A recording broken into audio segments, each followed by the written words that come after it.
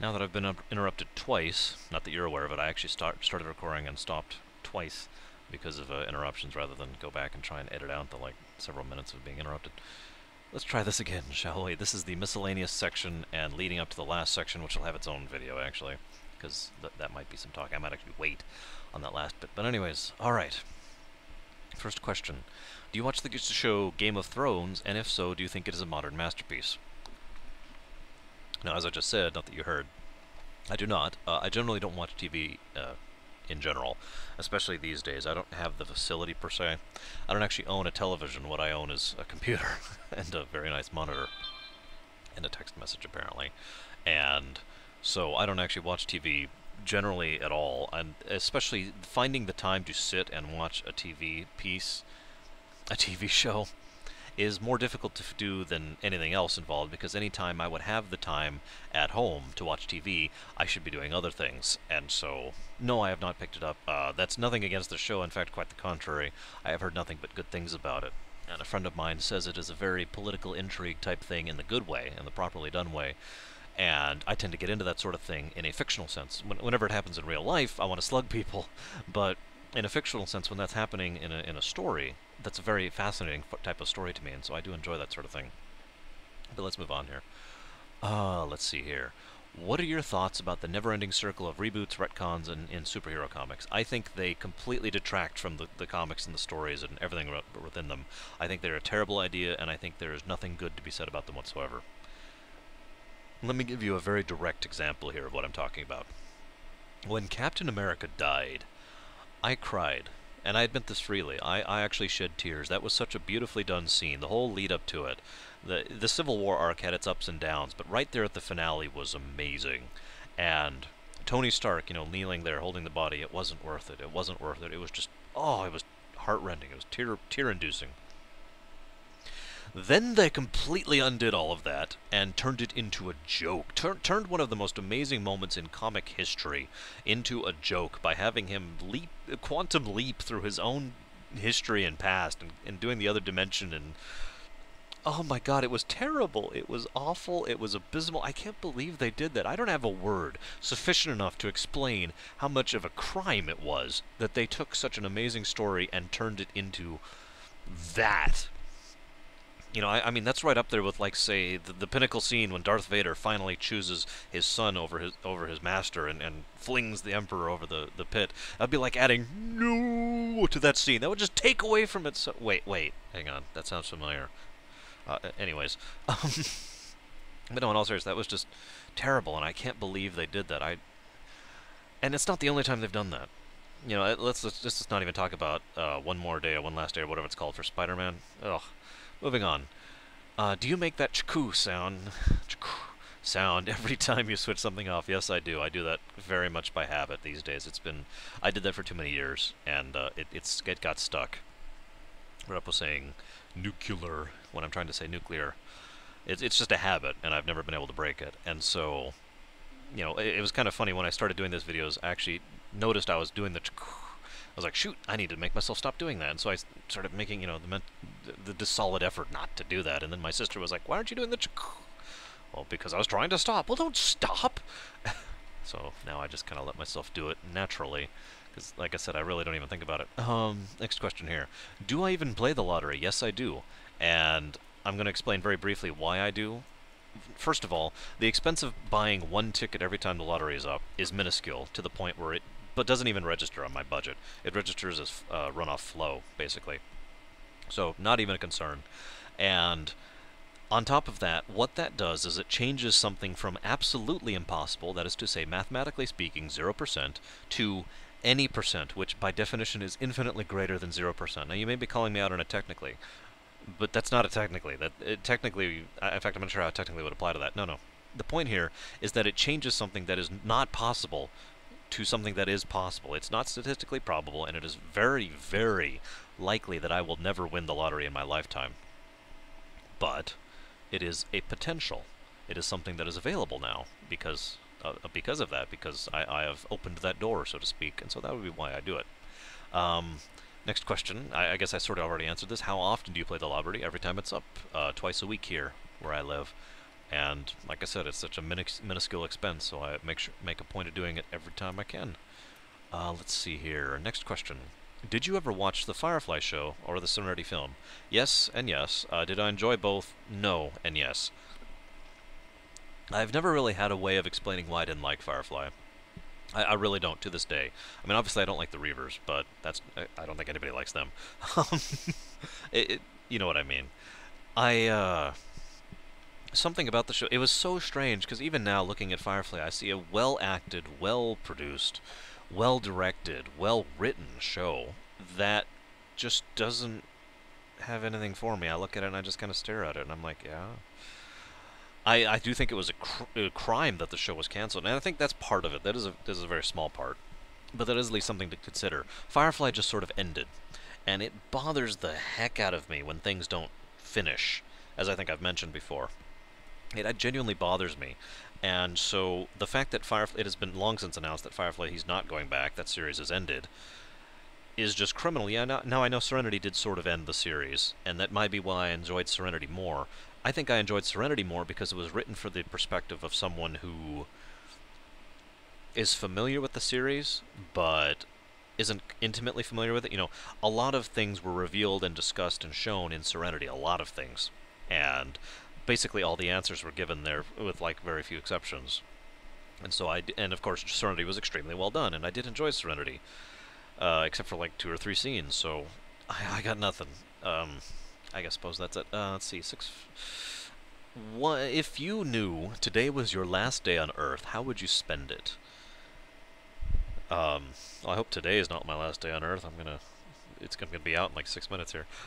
No, but seriously, that's an interesting question. Because it's not like the, end of the world situation where I can say, well, I can do something. There's nothing I can do, to stop the end of the Earth. There's nothing I can do, or I'm sorry, not the end. There's nothing I can do to stop my last day. Assuming this is my death we're talking about here. So I wouldn't tell anybody. I wouldn't tell a single soul. I would just try and spend my time with my friends and my family. I wouldn't go into work that day. I don't feel like wasting any more of what little precious time I have in existence here.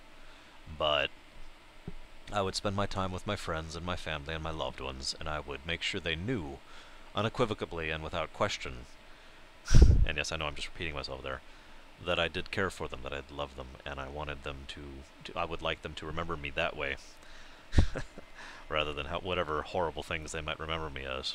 That's just my opinion. Let's see, what is my personal opinion of the zombie apocalypse in 2012, and the rumors there too? For anybody who doesn't know, there's a drug called bath salts. I do not recommend you look it up because it's disgusting and horrifying. Bath salts is one of those drugs that I don't understand in any level. I've never been into drugs, right? I never liked the thought of being out of control. I understand chemical dependency. I understand the chemistry behind drugs, and I would never do that, right? For many, many reasons. Bath salts is the kind of thing that I have talked to people I know who are into drugs of some kind or another, and they have said there is no way in hell, heaven, or earth that they would ever do bath salts, because those things really, really mess you up. Really badly. And that's really... all those zombie stories that were happening were people who were either on bath salts or idiots who are trying to emulate. So, yeah. That's all I have to say about that. People equal... what the hell? Next question. Let's see here. Wait, what is the next question? Give me just a moment. Okay. Am I going to see Prometheus? No, I'm probably not. Well, I interpret this as, am I going to see it in the theater? No. I don't have time to do that, of course. I would like to see Prometheus eventually. As I've said, horror and terror aren't really my things, which is kind of confusing, I'm sure, because I've spoken so highly of Alien, for example, the original, or Silent Hill 2, for another example. But the truth is, while I recognize the amazingness and the potential of such stories, I don't actually enjoy them that much. And I've never actually enjoyed sitting down and watching Alien, for example. In fact, I've only watched it twice total, ever. But it's still an amazing film. It's still incredible. It set the standard for horror, really, in so many different ways, and for reasons I'm not going to go into. So Prometheus certainly has some potential, and, I am looking forward to it, and I do want to watch it. I want to see where they go with that. But I am not going to, run out and try and make time for it, especially since seeing something in the theaters at all is unlikely at the moment. Oh shoot, I need to update the file here, don't I? Give me one moment, please. I do apologize. I'm still trying to get my updates done in the background here. There we go. Next. What is the next question here? If I jump around monkeying with timestamps, do you still get full credit for a view? You know, I have no idea. I tried looking it up and didn't get any coherent response. If anybody who actually knows YouTube or internet things can give me an answer on that, I would appreciate it, because I have no idea if I get a view credit for people who use the timestamps and just look at one or two or three questions in these views. Do I think a reboot or remake could be done for the original Star Wars trilogy? And the person who was mentioning this mentioned several other things, like introducing Mara Jade, for example, or going to Coruscant in the original trilogy, that kind of thing. Now, let's be honest. I do not think even a proper remake of the original Star Wars trilogy would turn out nearly as well as we would hope. I have always said many, many times that the original Star Wars has a certain appeal and charm to it that is very, very, very difficult, if not impossible, to replicate. And one of the things that I've long since felt is one of the most important things there is what I call the Farscape factor. I actually have this phone in my hand right now, right? I can interact with it, I can do this, you know, all this sort of thing. And I, as an actor, know this is where that phone is. There's no... it's much easier, much smoother, much more comparable in order to look at this phone, knowing this phone is here, you know, reading the unit and thing and all that, right? Now, as an actor, if I have to have a CGI phone here, and I have to look at that and I have to try and emulate everything I just did, it's going to be so much more difficult. And it's not going to turn out right. There's always just that little bit of oddness and the little bit of, well, we're just looking at CGI feeling. I don't have a better word for that, but it's always been something I felt, you know, even if something looks amazing CGI, it still looks like CGI. It always still looks like CGI. It just is good CGI. And so there's something different from that when you have interaction with a live person who's just like, you know, doing this thing. It loses something there. And Star Wars was done with models and puppets. And that worked. There was actually something there for people to interact with, and the sets were well designed, and you get my point. And that's just one of many reasons why I don't think a remake would be done properly. Now, a reboot is a completely different aspect. When I think of reboots that are done properly, there's a lot of reboots that have been done, and you know, not all of them have been good, but ones that have been done properly, ones that have actually really caught my attention. Battlestar Galactica was a properly done reboot, was a well-done reboot. Took the concept, took the base materials, the skeleton, bare minimum skeleton of what existed before, and said, all right, let's turn this into something else. Went a completely different direction with it, and you know, did it fairly well. Not a series I enjoyed that much, to be completely honest with you, but again, very much props to the series for being very well constructed, very well designed, and very well performed, very well acted. Very well written. You know, it was a great series. I just didn't like it that much personally. But Battlestar, you know, that's what I think of when I think of proper reboot. Doing a reboot like that of Star Wars, not that specifically, but you know, taking the concepts of Star Wars and turning it into a new story based on the base premises. That would be awesome if done right, and it would be so difficult to do right. And no matter what you did, people would complain. You'd have to kind of live with that. You'd have to be like, all right, people are going to hate this movie and yell and rant and whine, but we're still going to do it, and hopefully people will still like it. You know, some people, enough people. That's just my opinion. And as far as how I would do a reboot, I'd have to really think about that one, so I'm not going to answer that tonight, especially since my throat is slowly going over the course of the night, and I still got several questions to go through. So, moving on, why do I have long hair? Now, that's an interesting question. Aesthetically speaking, I've always preferred long hair. I don't really have a reason why. I like long hair, and I like having long hair. I like the fact that when I was driving to work today with my window open, my hair was doing this thing. This is really badly imitating, but you know, it was just flying out the window and all that. And I enjoy it, and I have no intention of cutting it unless, of course, I have to in order to reboot. But I'm not even going to go into that. Let's see here. What is... okay, next question. Who is my favorite voice actor? When I first got this, I started sitting down and I started typing out all the different voice actors that I considered the absolute best, favorite voice actors. And when I looked back and saw it, I was up to about 22 people. I decided I'm not going to do that. There are too many really good voice actors to really narrow it down to favorite. I just can't do that. There are so many of them. So I'm just going to give special mention to a few. Chris Metzen, who is basically responsible for bringing a lot of the Warcraft series alive. And when I live, I mean, really adding life to it, really adding emotion and depth to it. Good voice actor. Bill Roper, I have to give props to the man for voice acting 100% of Warcraft 1 and like 80% of Warcraft 2 and Diablo 1 and several key roles in Diablo 2. David Warner, who has only done a few roles, but every time he has done them, it has been amazing. And David Warner is the reason, basically in a nutshell, why John Lorerunner is one of my favorite villains of all time. And finally, and this one's probably going to surprise people, Billy Zane, who, to my knowledge, has only done one voice acting role ever, but that was enough. I really wish they hadn't replaced him for that role in future games, because he nailed that role so absolutely perfectly. To this day, I still picture his voice when I think of that character. To this day, I still think of that as the embodiment of what I would want my villainous voice to sound like. That and the Overmind from StarCraft. I would love that. I would love to sound like that. I wish my voice sounded like that. I really do. Oh, I wish I wasn't losing my voice. Holy crud. I'm probably going to wake up with a sore throat tomorrow. So, special mention to those, and of course, dozens upon dozens upon dozens of others.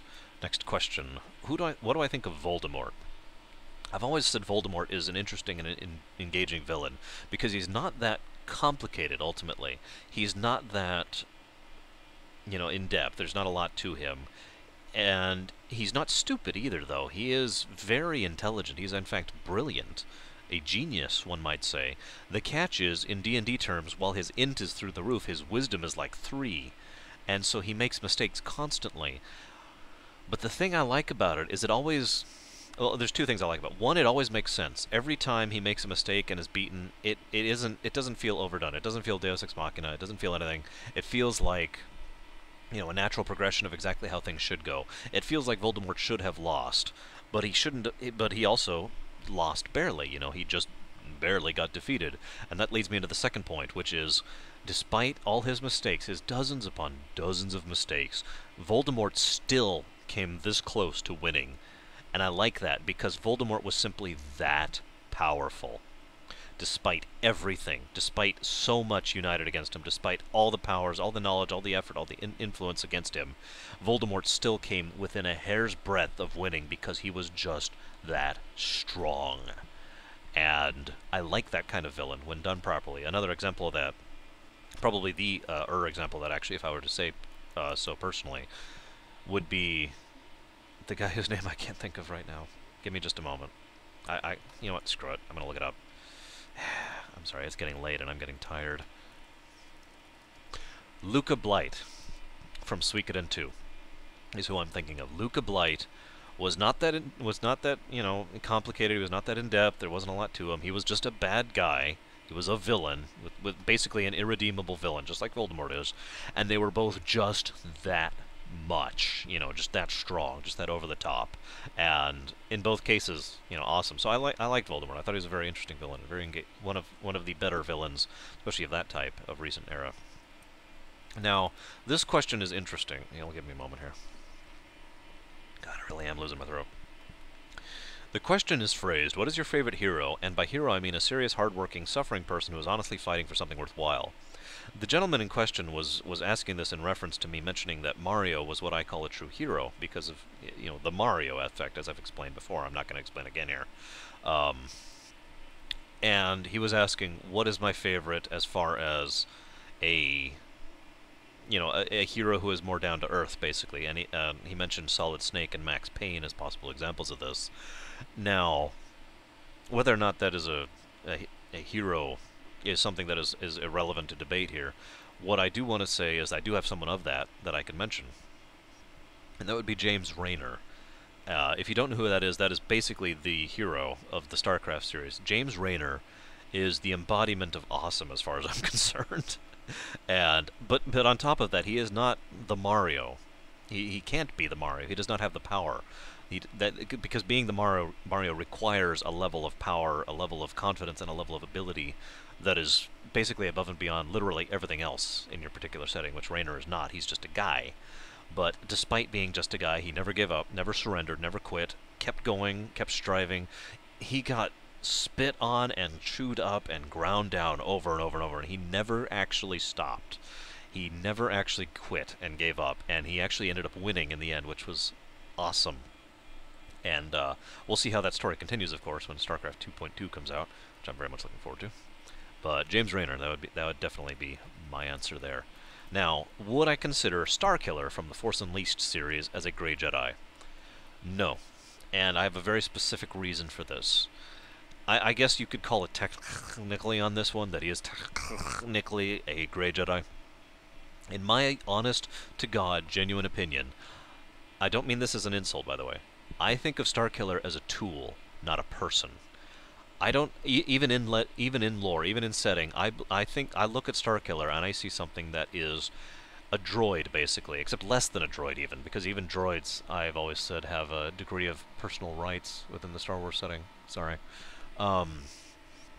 Starkiller is a tool. He is a blunt instrument intended to be utilized, and he is a blunt instrument that got away from him. You know, he's a rabid dog, I suppose I could put it in such terms. But if you get my point here, I don't consider someone like that someone who could be a light or dark or gray Jedi. I consider him to be an object. And I'm not saying that as a bad thing. I'm not saying as an insult. Quite the contrary. I think that was exactly what the story needed. For someone who is simply that powerful, making them someone who essentially has no genuine long-term goals or motives of their own made a lot of sense to me. And, you know, fits with the canon, so hey, I'm with that. Speaking of Star Wars, next question. What are your thoughts of the Jedi Council in the Star Wars movies? Well, after I grind them all up to a little gooey paste and smear them across Coruscant. No, that's probably more graphic than I wanted to be, but the point is, the Jedi Council in the Star Wars prequels really, and I think this was well done, mind you. I think this should have been this way, but they really emphasized everything that was wrong with the Jedi Order. All the way back through the heydays of the Old Republic era. Everything I just talked about in the KOTOR and the KOTOR 2 reviews, primarily the KOTOR review, about how the Jedi Order is wrong, about how their laws are incorrect, about how they just are making things worse, is exemplified by the Council a lot in the prequels. It is emphasized over and over again, and it is done properly, I think. It was something that should have been there. It's something I don't, I agree with that being in those movies. As frustrating as it is, because that is correct. The Jedi Council was wrong, and was repeatedly wrong, and so, very, very well done, but, nothing else to say there. Now, next question tied into that, do I see Yoda, in particular, as a Jedi who did not think in the old ways, and knew the Jedi laws were wrong, and helping the dark side, the dead side, or do I think that Yoda was actually in the wrong? Now, I think personally, for two reasons. Yoda actually did believe in the old ways. Yoda actually was someone who followed the code and believed in the Jedi teachings and all that. And the reason for that is, like I said, twofold. One, because in the novelization of Episode 3, that's the case. Yoda was wrong, and it's actually a very powerful moment when Yoda realizes he's wrong, because it happens while he's fighting Palpatine. During the fight, it just kind of occurs to him. This whole time, they'd been preaching the same teachings that they had been preaching for 2,000 years, and the Sith this whole time had been adapting and learning and growing, and the code doesn't allow learning or growing a code or anything like that. And Yoda realizes not just that the Jedi were wrong, but that he personally was wrong. And there's this beautiful line, which is not in the movie, where he gets on the speeder as he's escaping with Bail Organa, and it wasn't Bail, was it? Organa, the guy, and the Organa says, "Are you hurt?" And Yoda's response is, "Only my pride." And I loved that, because he's honest enough to admit it, and he's also honest enough to himself to truly open up and see how absolutely wrong he had been. And I loved that, and that leads me very much into the second reason why I think this was the truth, because that adds so much to the character of Yoda. It really helps flesh him out, rather than him always being right, rather than him always being the wise and knowledgeable individual. he was wrong, and like a true wise man, acknowledges that he was wrong, acknowledges that he knew nothing, realizes his mistakes, and tries to learn from them, and tries to grow from them, and understand from them. And that moment when he loses to Palpatine, he didn't just lose the fight, he lost the war that day to Palpatine. And he acknowledged that and understood that, and that's just such a pivotal character moment for Yoda. So that would be the two reasons why I think that. Sorry for rambling on a bit there. Let's see. Do I watch the Clone Wars series? I'm not sure if you're talking about the cartoon series, which only ran for a few episodes, or the CGI series, which recently started, and I believe is still going. Oh, excuse me. Yes and no, respectively. I did watch some of the CGI Clone Wars series. I didn't... The CGI Clone Wars series strikes... Oh, shoot. No. That's standard. How can I help you? Alright, cool. I'll go ahead and log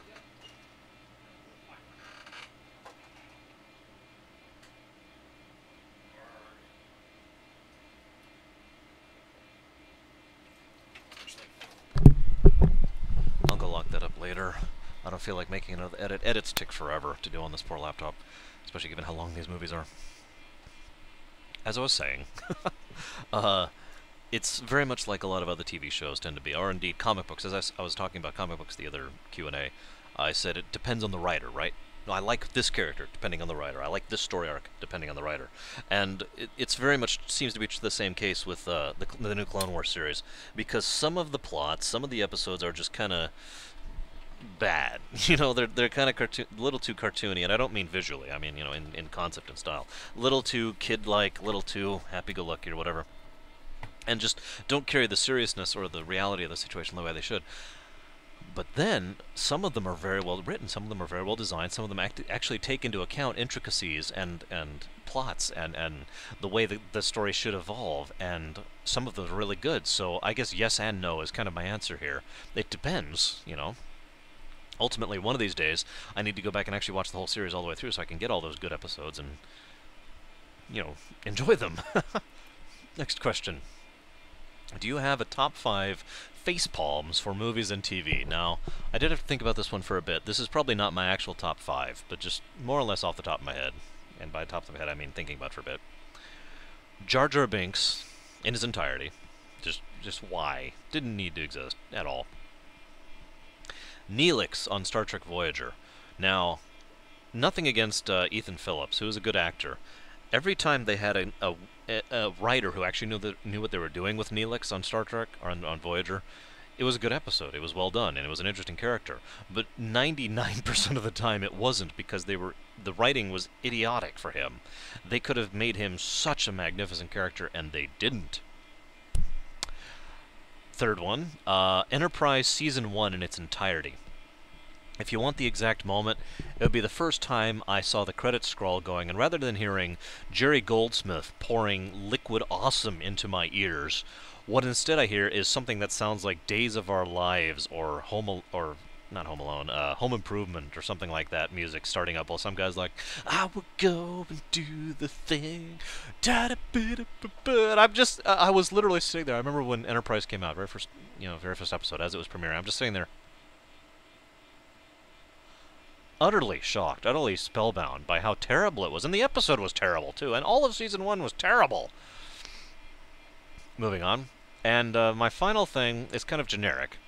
That would be the inexplicable, inscrutable desire of TV executives to cancel amazing shows, especially ones that start with F.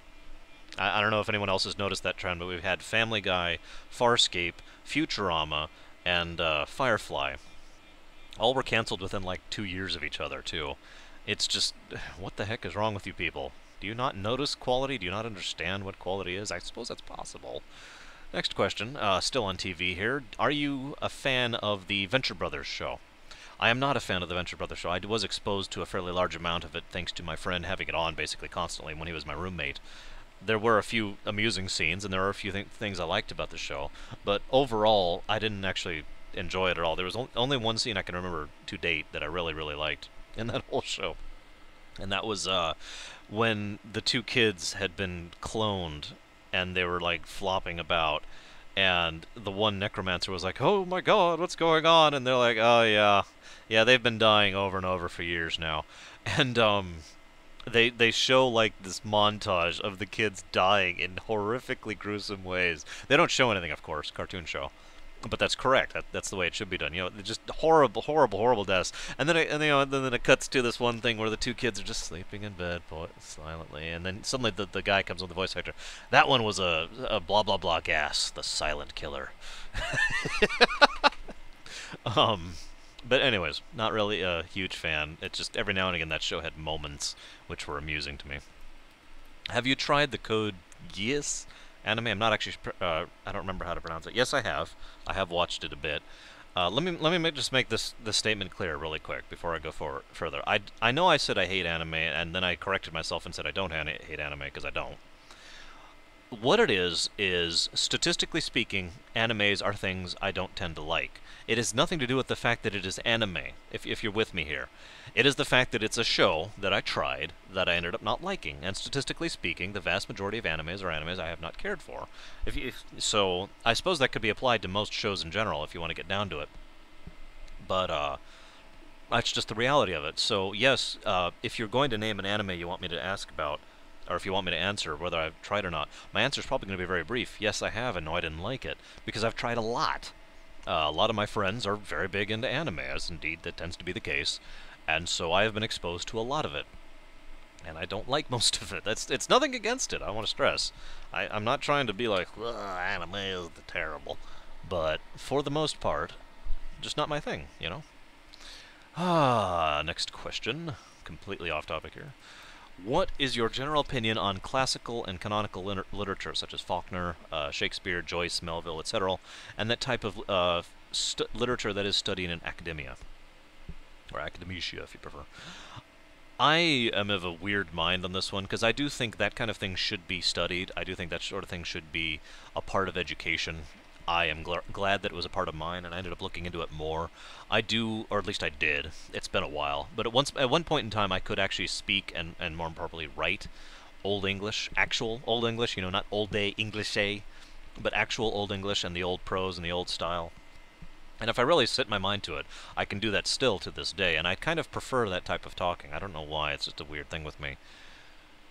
All of that being said, I can't actually name any one of those old pieces I actually enjoyed on the face of it, like one of those written works that I really actually got into. Rather, I found them fascinating. I found them interesting test studies, and it was such an interesting insight into the life and times of the era and the way things worked back then. Because you always have to take something into account with the era it's in. You have to consider the audience, the intended audience, I should say, the actual audiences, the figures of speech. That's the word the figures of speech that are utilized, the importance of certain aspects of things with culturally speaking, societally speaking. These things all have always been fascinating to me. And so, while I can't say that there's a single old work that I actually enjoyed, I find them absolutely invigorating to read and to study, and I did back in the day, and I do encourage people to do that now, if you can, if you can manage it now. Where are we at? Next question. Would you consider doing book, film, music, or other non-video game reviews and discussions? No, tangentially, or I should say no provisionally. Gosh, my words are leaving me. My throat's getting worse. No, but only for one very big reason, and that is time. As is, I barely have time to get these Q&As done. These take up so much time, prep work and analysis and editing and then posting and all that stuff.